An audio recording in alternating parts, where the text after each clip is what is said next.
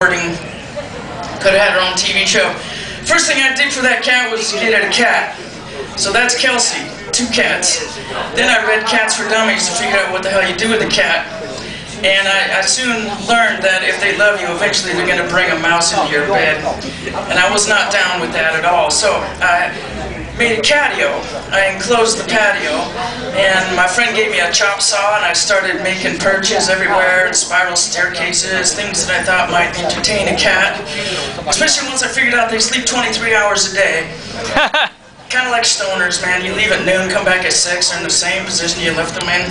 But I thought they would appreciate having a variety of places to sleep. So, yeah, and they did. They're very appreciative. Then I put pictures of cats out there, little stained glass, painted glass of other cats, make them feel at home. It's kind of cat med.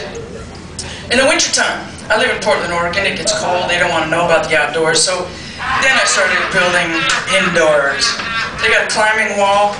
Something to do in the winter until spring gets more reasonable. It's kind of like my train set, you know, I just keep adding to it. I'm always thinking, what's the next thing I can build? And this film isn't even updated with the latest craziness. And then after a year, I decided I needed something to walk, so I got a puppy. Cats didn't want to know about it, so I created this zone where they never have to touch the ground.